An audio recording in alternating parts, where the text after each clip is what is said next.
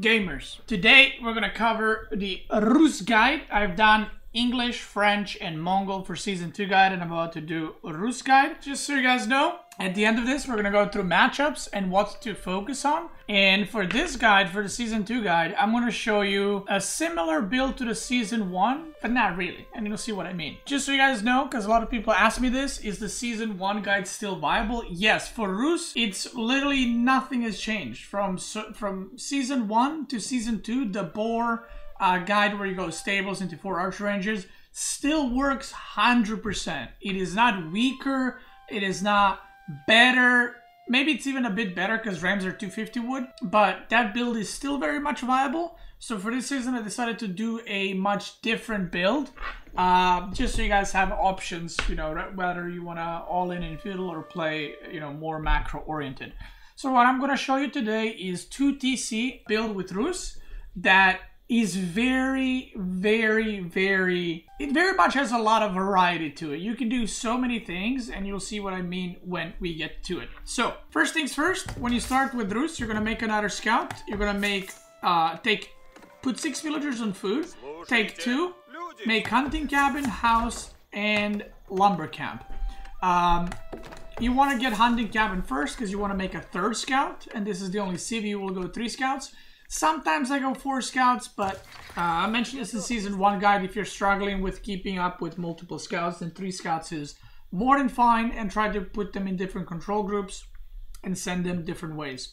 So when you play Rus, the way you want to send your scouts is, in my opinion, one of the best ideas, and that's something a lot of high-level Rus players do.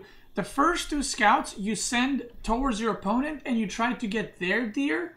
And with the 3rd scout, you go for your own deer and around your base to kind of get sheep and everything else. So this scout is supposed to go all the way south, but I run into deer. And what you do in that situation, you just kill it, because you don't want your scouts to cross the same paths as the other scouts. You want to be as efficient with your scouts as possible.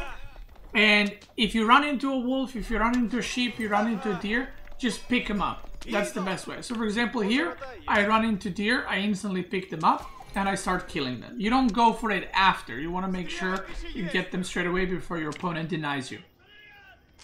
Here, if you see a wolf, you want to tag the wolf so that the opponent you know, doesn't come and pick up the wolf. Because once you tag the wolf, it will follow you all the way you know, to your base, right? And that's how you kill the wolves. You don't want to kill the wolf here. You want to basically pick it up, go get more sheep, wolves, and then drag it to your TC and let your TC kill it. Now, one thing to note, I don't know if you guys are aware of this or not, but when you're attacking deer, it will shoot 3 times because of the delay in the bows and the death animation. So once you've shot the 2nd time, the deer will die, but then it will go into animation of dying, and your scout will shoot the 3rd time. So if you have extra APM or you got nothing better to do, then shoot each deer twice and not 3 times. Because if you shift Q all the deer, you will fire another arrow per deer. But that's, you know, for a bit higher level, for Pepega level, just shift Q the deer and you'll be good to go. Another thing is, if you're making a scout out of a hunting cabin, you can shift Q it on the deer, and the moment he gets made and is out, we'll go and kill 1 deer at a time. So what's next? One thing with Rus is you're gonna only have 2 villagers on wood for now, and you're gonna rally all the other ones on food until you start aging up. And because of this, and because of the faster gathering rate for food, Rus will run out of sheep very fast, which is why it's very important to have one of your scouts getting the sheep near your TC, and why you don't want to run away with all 3 scouts too far away, because you're gonna run out of food very fast. So right here, I get another deer pack. See? 3 shots. Look at this. 3 shots. And it's wasting a lot of DPS. So obviously, sometimes you won't have the APM or you know, means to do it. But if you are looking at the scout, just so you know, like now, see? I shot twice and I moved on. Nothing wrong with shooting it 3 times if you got other stuff to do, but try to do 2. Here, there's still 2 deer remaining, but first what I do is I pick up the wolves so that the opponent doesn't tag them. And scouts in Season 2 have a lot less regen, so be very careful. my god, that is fucking loud. Be very careful to not lose your scout to wolves, because the scouts have much lower regen, so they're not going to be as unbeatable as they used to. And once you get enough scouts, or once you get enough wolves, if you have like 4 or 5 wolves, just drag them to your TC, because you don't want to lose them. Each wolf gives you 25 gold and 25 bounty. So, that's all the scouting explained. So now I'm going to go into build. Sometimes this will happen when you run out of sheep. I only have 1 sheep, so there's 2 villagers that are AFK. If that is the case, just run them onto the wood and just put them on the wood line until more sheep arrive. Like, don't let them just do nothing here, okay? There we go. And now I put them back. And you can see I have 11 villagers and food. And the reason why you don't need any gold with Rus is because you get gold from killing the animals. One thing I forgot to mention, once you finish hunting cabin, house, and lumber camp, the next 50 wood you get from these 2 villagers, you're gonna get wheelbarrow. So Rus gets wheelbarrow extremely quickly, and it's because, look, I've spent 150 gold on the wheelbarrow and I still have 301 gold for age up, right? So the moment you build hunting cabin, house, and lumber camp, the next 50 wood you gather, you're gonna spend it on wheelbarrow, and you will have, what's it called? You will have enough gold, because obviously all the bounty and stuff. Once we age up, we will start splitting the workers to other resources. So I'm building a house, because I'm 17 out of 20, which is normal, you know, don't get supply blocked. I'm bringing more wolves here. And now what I usually want to do with the scouts is, first of all, make sure you have your whole map revealed. And you can put 1 scout near your opponent's base and see what they're doing. If they're going aggressive, if they're going second TC, if, you know, going stables, barracks, or archer ranges. And this is very important so that you know how to react, okay? So now we're going to age up, and I'm going to put 6 villagers on the age up. And I'll explain why. So I'm putting 6 villagers on age up, which is going to leave me 6 on food. And I'm going to take 2 from the food, put them on wood, and then rally onto the wood. So, in order to produce villagers continuously, you need only 4 villagers. You don't need more. So, that's why every other villager that's not building a landmark, I'm going to put on wood plus 4 on food to produce villagers. Because I'm going to need wood for that second TC. Now, the reason why I'm aging up with 6 is because I want to age up really fast. Because, and you want to age up with Golden Gate. Because you can exchange resources at a favorable rate. So I'm going to spend 200 gold and I'm going to purchase 300 stone with it so that I can make the second TC. And with this build, it's very important you get your bounty, because if you don't have enough bounty or if you don't have enough gold, you will simply not have enough gold to purchase the stone. If that is the case, you can't put 2-3 villagers on gold and get that little bit of extra gold. Because like I said, once you reach feudal, you will need 200 gold in order to purchase stone and then instantly make a TC. And that's one of the advantages with Rus over other civs. You don't need to mine stone right now. You can just buy it from the Golden Gate. Alright, so this is what you do every game. So far, this is what you do every game. Nothing's gonna change from game to game. This is the standard. Now this is where a lot of variety comes in, and where Rus, kind of like Mongol, have so many options. This depends on the map, this depends on the civ, this depends on your style. What you can do now is there's 2 options. One is you go straight into second TC, right? You make no units, you just go second TC. Or number 2, you make stables.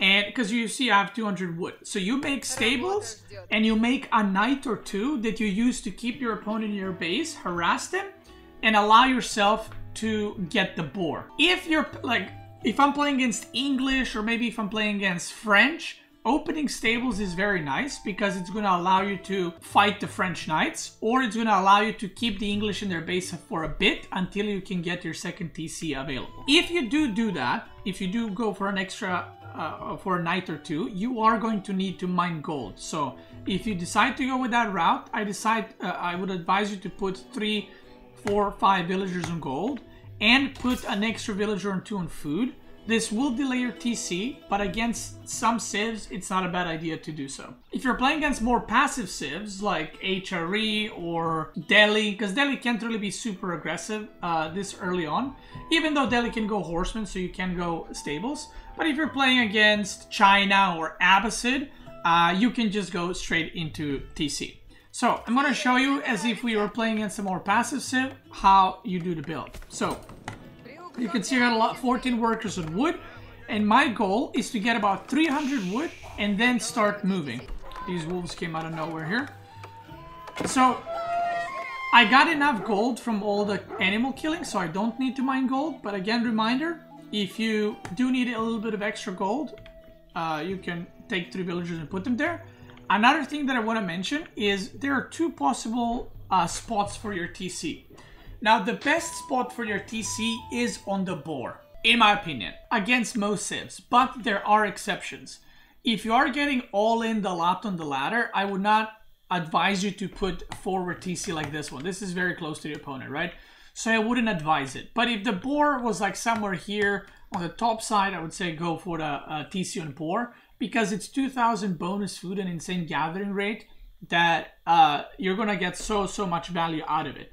In this specific game, if this was a regular game, second TC would probably be the best here with these spawns that I have, because if I make a TC on this deer pack that's right here, this is very close, and that TC kind of protects the deer pack in the back and the berries in the back. So I could make a wall there, I could make a small wall here to TC and small wall here, and this would be all secured with minimal investment. The reason, so if this was a normal game, like I said, I would put my TC there because it's covering so much stuff.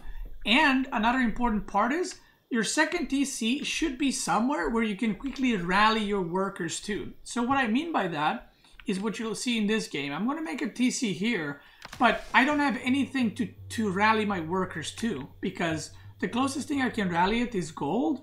There's no food around, so the workers have to walk quite a bit, so that's something to keep into consideration.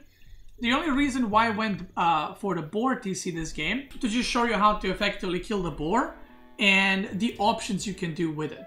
So if you wanted to play more defensive, or you're scared of all in, like I said, put the TC on the deer, your deer obviously. If you want to all in off of this, or if you are confident that you can hold it, like this would be a great TC spot versus Delhi, because you're protecting the sacred site and you got the Boar. So again, a lot of variety, what civ you're playing against, and so on and so forth. Like if you're playing against French and you want to go castle, then you know, TC more defensive makes sense. If you want to fight with French and feudal, then forward TC is good, because it's going to provide you like a you know, retreat point, and you can build your production buildings there. When I have about 300 wood, I think I sent them a little bit too late, but when you have about 300 wood, you're gonna send your villagers to the Boar or to the deer, wherever you want to make it. If you're going for the Boar, make sure you have a scout with full HP there. And one thing I wanted to mention, let's say I had 130 gold right now. I don't need to mine gold because the Boar itself gives 75 gold. So that's something to remember. Even if you have 130 gold, that's enough to buy stone.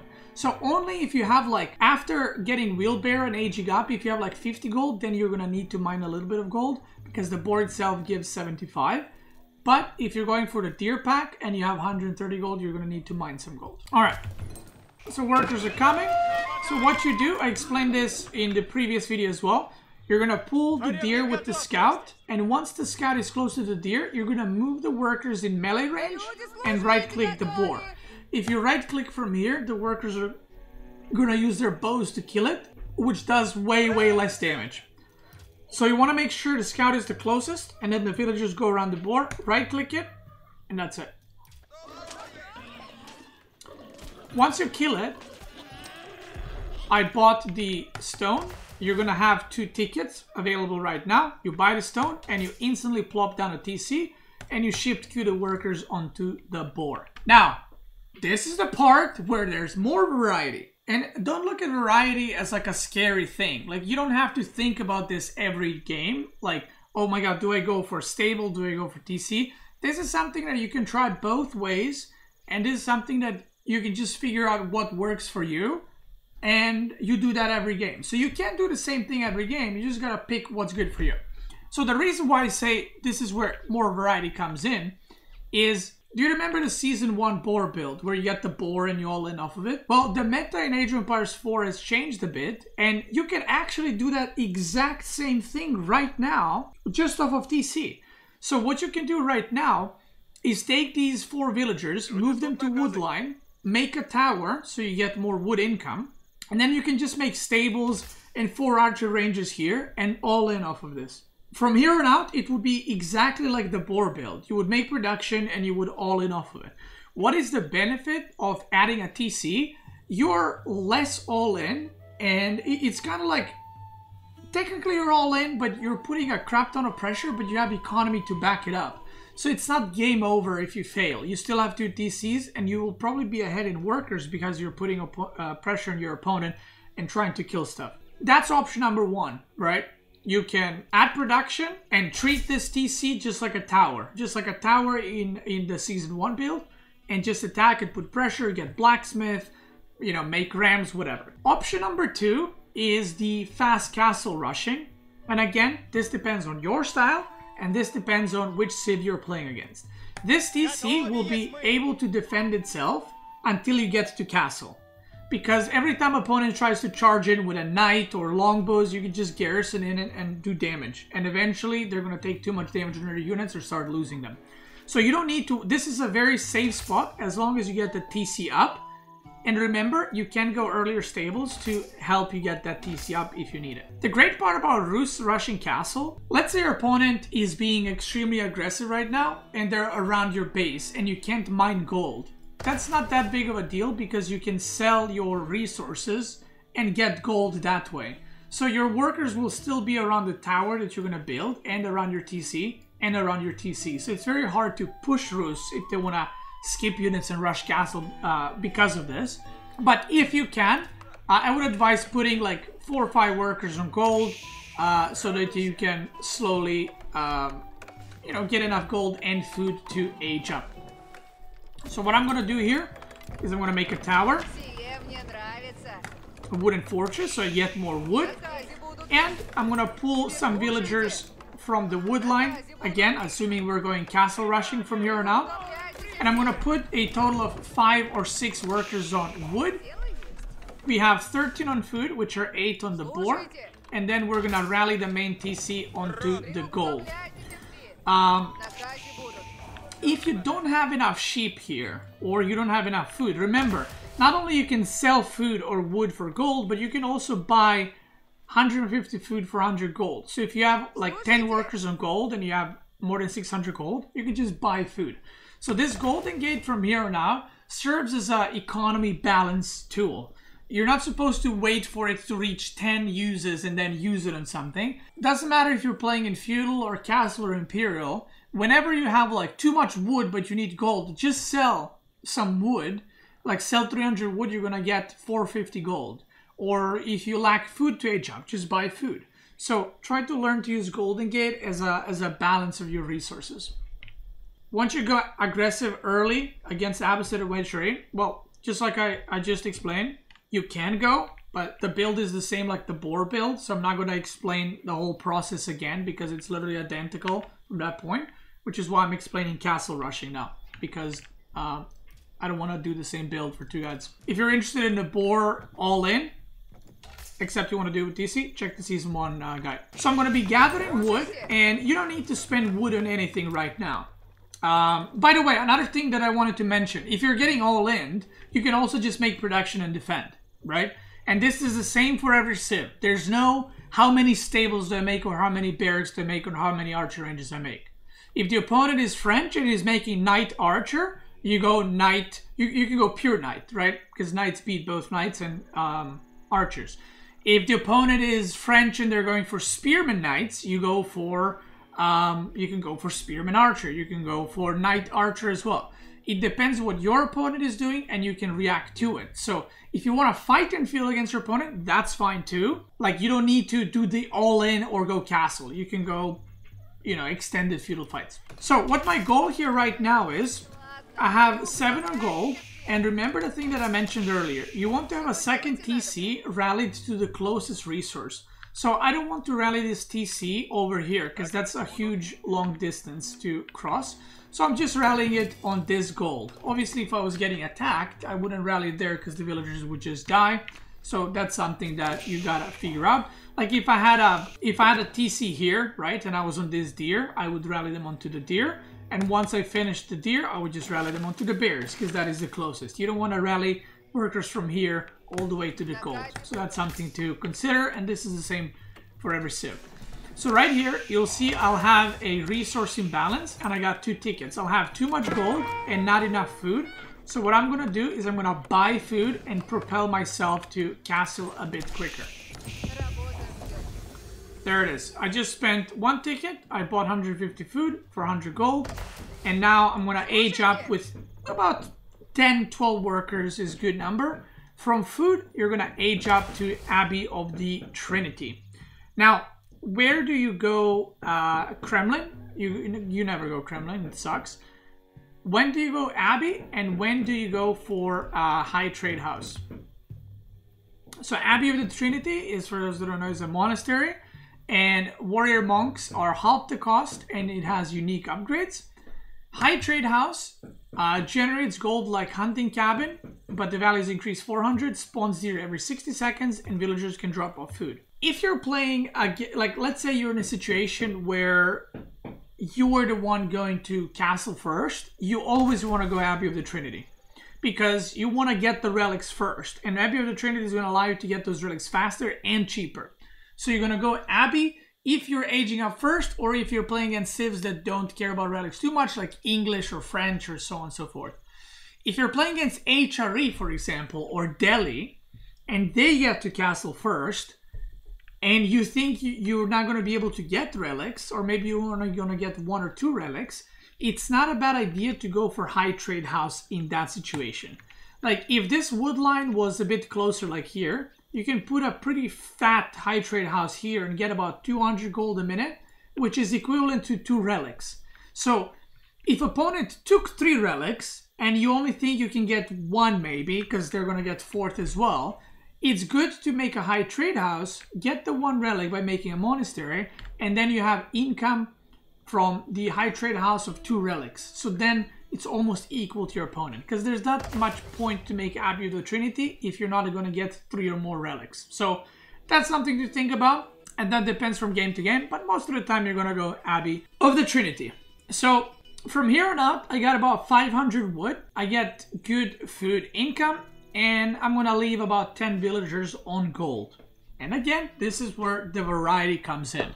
So what do you want to do now? Well, that depends on you. If you're getting extremely all in by English or whatever civ, and they just got like spearmen longbows or men-at-arm longbows, men-at-arm archers, what I would do here is I would plop down 3 barracks, make a blacksmith for +1 range armor, and I would make men-at-arms to defend that. That is what I go for if I'm getting all in by civs that don't have knights. If I'm playing against civs that do have knights, I would go double or even triple stable and just mass produce knights, except you're gonna have castle knights versus their feudal knights. If the game is normal, like, you know, opponent is poking but they're not necessarily all inning, or maybe they're also rushing castle, you're about to see what I would do. So I'm going double stable, double archer range. So you almost always want to go for cavalry in the current meta of AoE 4 because it gives you so much map control. There's a video that is released on my YouTube channel. It talks about, it's the Get Good with Beastyqt series, and it talks with map control and why it's so important, and you'll realize why you want to go for cavalry base style that is more, you know, that is faster, more, you can maneuver more across the map, you can harass, because making like 10 spears at this point is very slow, and you can kind of outmaneuver them and get around them, right? So I'm going to throw down 2 stables, 2 archer ranges, and you want to open with horse archers and knights. You want to open with some knights and horse archers.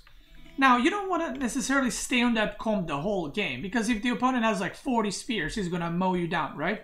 But the reason why this is a good thing to open with is because you're going to get the map control. You're going to have a kind of like a death squad going around protecting your monks from getting the relics. And you can also harass your opponent's food economy while you're doing that, or deny their relics or whatever else. And you have this TC that's going to serve you as a little tower. So it works out great, right?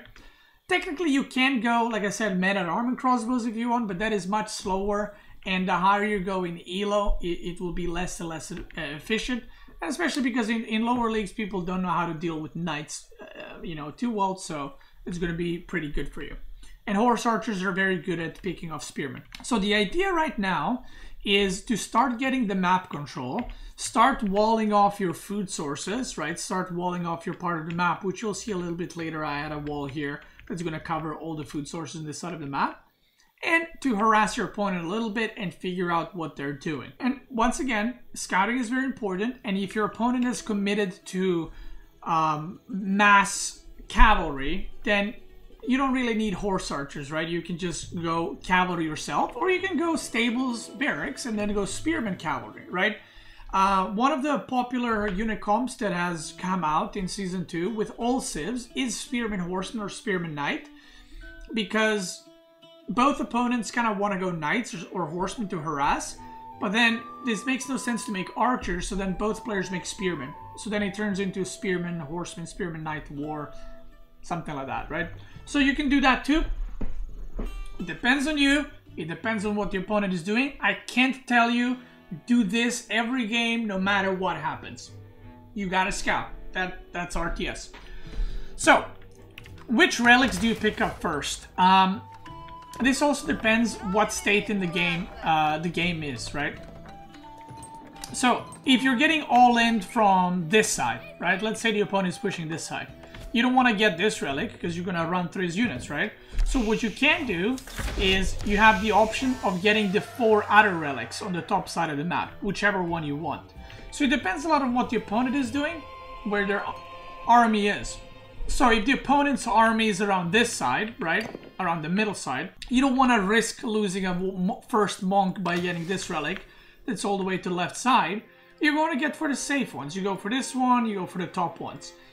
In the perfect case scenario, you want to go for the farthest relics first to take them away from your opponent and to kind of leave your safe ones for last, because those are going to be the easy ones to get.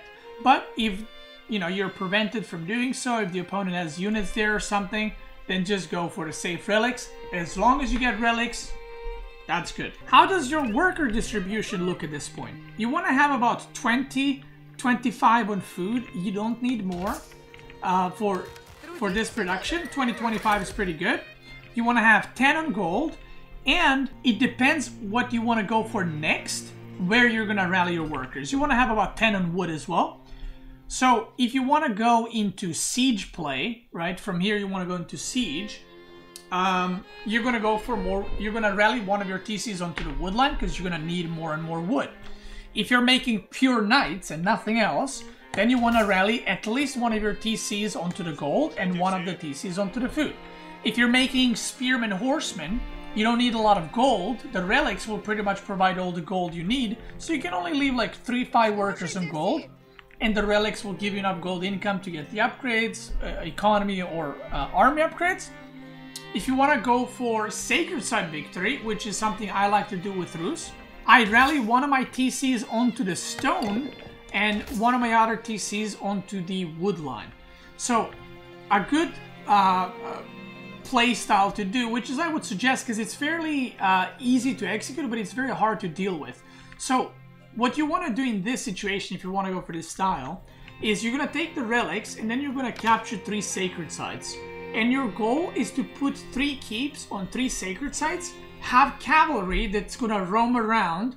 You can harass your opponent, or you can quickly jump from sacred site to another, defending your sacred sites, and then you go siege behind it. And if that's something you want to do, then having 1 TC on wood, 1 TC on stone is perfect, until you have about 10-15 workers on stone. If you want to make more units and you don't want to make keeps that obviously don't have any villagers on stone, you can go more villagers on food, get more food resources, add more production, and just keep amassing units.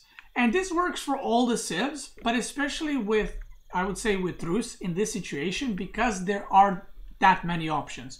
There are playstyles where you also go for mass horse archer, which is also viable.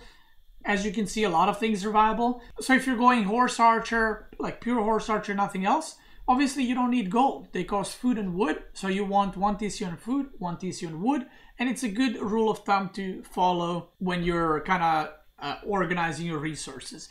And remember, whenever like these supplies available, aka we call them tickets, that you can trade resources for. If you ever have too much wood, like let's say I put 20 on wood, but I'm not going for siege accidentally, just pull 10 off of wood, send them to deer, and then sell some wood for the gold, right? Just rebalance your economy. That's what the golden gate is for, and that's how you should use it. So this Rus guide, while it does show a build order, it's mostly to explain and make you understand how the adjustments in the game should be done, what you should be scouting, and when and how you should be transitioning to things. In Age of Empires 4, just like in a lot of RTS games, every game is different. And while you can go for one playstyle, yeah, like you can just say, I'm gonna go Knights, Horse Archers every game, that's fine. But then you need to learn how to deal with Spearmen, Horsemen, you need to learn how to deal with, you know, Crossbow, Spear, and so on and so forth. And sometimes you just need to transition. So you'll see in a second here, I'm going to start walling off here and just kind of getting more and more map control and securing my resources. Once your initial boar expires, if you did go for boar, remember you could just go to the other boar and you could just build a wooden fortress and upgrade it so it protects your villagers. Now, that is it for the guide. Let's check the individual matchups and I'll give you guys a quick rundown on what to focus on what to pay attention while you're playing Rus. It's funny because the game is developing in such a way, by the way, that like there's still the all-ins. The all-ins in Age of Empires 4 are very straightforward. You know, you do certain villagers on this resource, certain villagers that resource, and you mass units. But if you want to go in castle or higher, you have to learn how to adapt. Is it worth going for boar versus farms? Yes, farms for Rus are not good. Remember, no matter what's... I'm not going to say no matter what civ you play, there are some exceptions. But with Rus, you want to make sure you drain all the food sources and at least one boar. So all the berries, all the deer on your side, all the sheep, and at least one boar, and then go into farms. You don't want to go to farms super early because that will stop your castle progression, that will stop your unit production. So you want to make sure you get as much of food from the map as possible and then go into the farms. Let's start with Rus versus English. Rus versus English is, I would say, pretty good for Rus because it's very hard for English to put pressure early on. English has very short timing where they can do some longbow pressure and maybe delay your second TC or something like that. But the moment you place your second TC, you're gonna slow down English quite a lot. And even if they go for an all-in, if you just go straight to castle, you're gonna be in that situation where I said earlier, where you can just make 3 barracks and then you go men-at-arms in castle and just overwhelm English. So I would say this matchup is very focused on whether English can delay your second TC or not. And remember, you can just go stables and delay their push a bit while you get your second TC. Probably would not advise to put forward TC against English, just put it, you know, where your deer are, somewhere in the back. In castle, you will have pretty big advantage because English castle isn't great. You can definitely go the stable archer ranges, just pure cavalry for a while, and go for the sacred side style and try to win with that because you can outmass them quite a bit because you're going to have economy advantage, you're going to have relic advantage, you have more wood chopping because of the wooden fortress, so you can outmass them in siege, and that can be your victory condition. Late game, I would say it can go either way. It used to be English, I would always say English, you know, beats Rus. But the meta has shifted to quite a lot melee units, and English is very focused on making men-at-arms, and Streltsy melt them pretty hard. And Rus is one of the few civs that does have insane passive gold income in the late game, like English with farms. So you can definitely fight English in the late game. Overall, I would say it's probably a little bit favored to Rus, but it's winnable from both sides. Probably your best timing is in castle though. Mongols, I think this is a pretty tough matchup for Mongols. And the reason for that is If Mongol tower rushes, it doesn't really work because Rus arrives in feudal very quickly. So Rus, if you're getting tower rush, you can just go, you know, 6 workers age up into archery range, and then you just clean up spearmen and workers building the towers, and that's it. You just go into the second TC and you're feeling really good. In super late game, Rus has pretty big advantage because of Streltsy. In castle, that's Mongol's best age, and the Mongol's best chance is probably to do siege push with siege engineering. The problem is, if you get a keep as Rus, Mongol needs to build trebuchets, and you slow them down so hard, and trebuchets from Mongols really suck badly. Because they're weaker, even though they're cheaper, they are weaker, and you're just gonna slow down their push so much. And basically, if you go for second TC, Mongol can't really say, okay, I'm gonna go second TC too, because their second TC takes way longer to kind of kick in. And even if you do go second TC, you're gonna be able to reach castle faster. So one thing to be careful of is they can tower rush your wood on start, and they can tower rush your food. So if you're going for the boar, if you're going for TC on boar, they can tower rush the boar, so that's something to be careful of. How do I explain this? If this is boar, this is TC, right? Imagine TC is on the right, you can see in the chat, boar is B, and then Mongol comes here and puts a tower. What you can do is just use the 8 villagers on the boar and make a tower here, and you basically completely block the boar from both sides from being tower rushed, right? Because if Mongol does that, it is a win for them. So you can prevent that super easily. Like, they won't be able to make the tower faster with 1-2 villagers than you will with 8. So it's an easy fix, right? They can also try to tower rush your like deer food, so be careful of that. And the worst part for Mongols is they're a raiding civ, and Rus has most of the resources like under a wooden fortress or under a TC, and it's very hard for Mongols to do any damage. And if you both rush into castle, you and Mongols rush into castle, then you're gonna have all the freedom to do whatever the fuck you want, and you're probably going to actually get to castle first because of your better economy, and then you are entering castle, let's say same time, with 2 TC, with monastery done, and if Mongol goes to take relics, you're gonna be able to take more relics. You have keeps, you're gonna have knights just like they do, and if you go for archery ranges, you can also go for knight crossbows to just completely shut down their lancers, and from then on, your lead will just keep growing into the game. It is a rough matchup for Mongols. Versus French. French is a civ that will most likely try to be aggressive. So what you can do is, instead of opening with stables against French, like I suggested earlier, like once you get to feudal, make a stable and then make a knight, you can do that. But you can also make a barracks and make like 5 spears, and to go with those 5 spears to make a second TC. So that's also an option, and it's going to keep you a lot safer. You will be harassed quite a bit with the knights at your boar TC or your deer TC, but you can just garrison and ungarrison constantly and try to prevent French from killing you in that way. Versus French, your game will most likely be based heavily in feudal. So you have the 3 options, right? You can all in them. You can make stables and barracks and just go for like, or I mean, I wouldn't suggest archer ranges against French because they go knights. So you can go like stables, barracks, and all in them instead with better economy. You can go for naked castle, aka castle with no units, and then go into castle knights while they have feudal knights. Or you can just play defensively with like archer spearman or knight spearman or knight archer and try to basically defend your economy while you have 2 TC going on. That is up to you. Late game, it's not even a competition. You will completely demolish French because you have Streltsy, and their main thing is cavalry, and Streltsy crap on cavalry pretty bad. Rus versus Rus, it's actually interesting. This matchup is very focused on getting the boar. So there's going to be situations where both of you get the boar, like you get one boar, he gets the other. Or there might be a situation where both of you might decide to go for the same boar, in which case you might get fortress rushed or wooden fortress rushed on your boar where your TC is. So it's kind of like Mongol French mix in that situation, and you should kind of play it just like against French. French and Rus are very similar in the terms of units. They have knights and feudal, right?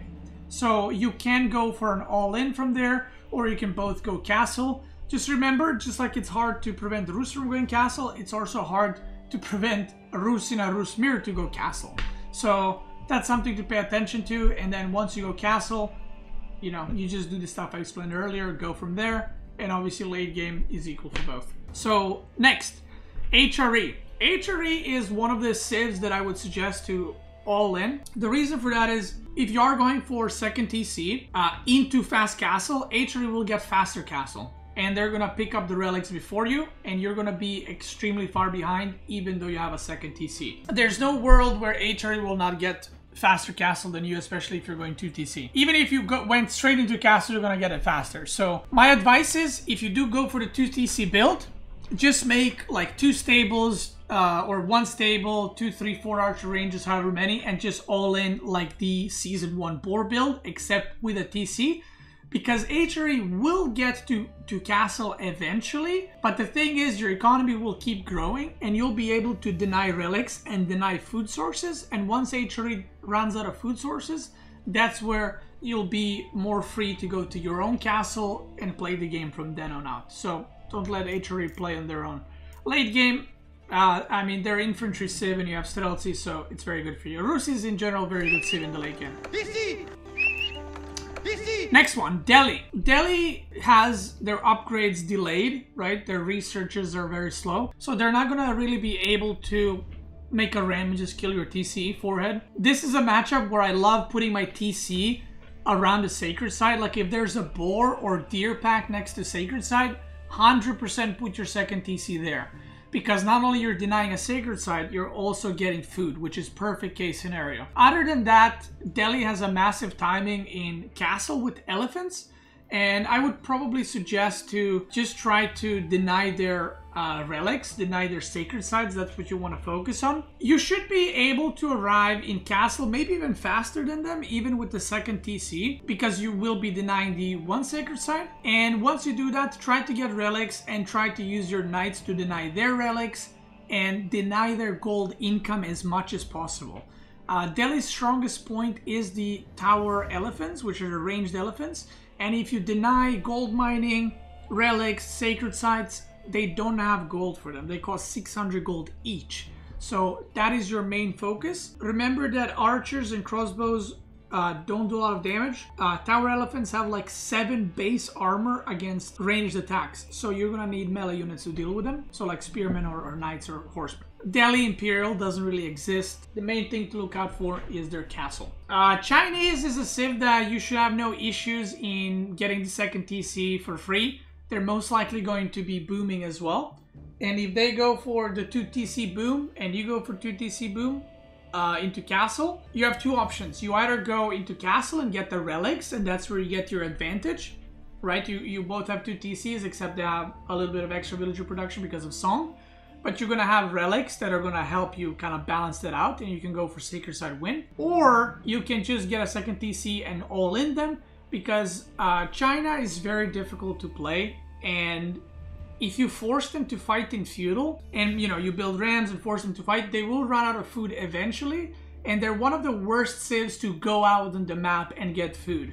So if you manage to get to a point where they run out of food and they have to move to deer packs or something, you should be able to get the win, because you're the one that's being aggressive and you have full map control plus the board. Late game, I would say it's probably China favored because of Fire Lancers that are very, very good. They're one of the civs that have really insane gold income in the late game because of taxes. And Rus doesn't have stone walls because you're not going to go for Spaskaya Tower landmark that allows you to build stone walls. And if you don't have stone walls, then Fire Lancers are just going to run by constantly and just kill everything. So I'd probably say China's favorite in the late game. Doesn't mean it's impossible, but I would favor Chinese. In castle, you can do Sacred Side win, or you can do mass siege push, or you can just try to overwhelm them in feudal and make them run out of food. Next one, Abbasid. Abbasid is a boom civ, so they're most like 99% of the Abbasid players go for second TC. So you're most likely going to be able to get your second TC for free. Now the difference is Abbasid might go for 3 TC. So that's something that you should keep an eye out. If they go for 3 TC, they're going to have really, really good economy because Abbasid scales really well with their eco and the worker count. Your goal is still going to be to get the relics, get into castle, but you'll be met with crap ton of units and potential siege pushes straight away. So for example, if you go for mass horse archer strategy with nothing else, they can make 2 mangonels with mass spears and they're literally going to just kill you. So one of the things you can do against Abbasid to slow down their mass units is to get a keep as soon as you can get into you can get it into castle to slow down their push and to kind of hold the map control. And one thing to note, they have camels, so you probably don't want to focus on full cavalry.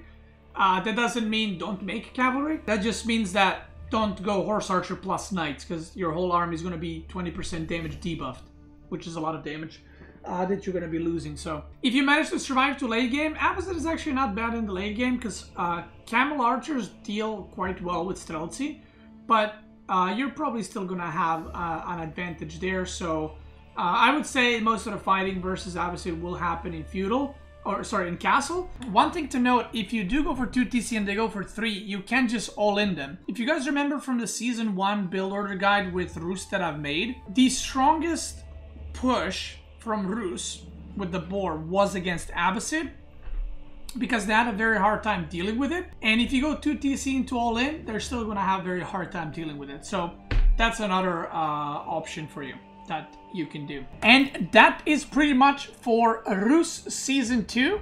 I think I've mentioned everything. If I didn't, you can always ask if you're watching on YouTube, or if you're watching on Twitch, I'll try to answer some questions. But I think that is it for now. Again, there's a bunch of guides from Get Good with Beastyqt to actual build order guides with each season. So that is something that you guys can check out if you're interested. The next guide that I will be making is most likely going to be Abbasid into Delhi, into HRE, into China. So Abbasid is most likely next. If you're watching this on YouTube, I want to thank you guys so much for watching. I hope you enjoyed today's stream. If you're watching on Twitch, let's keep going.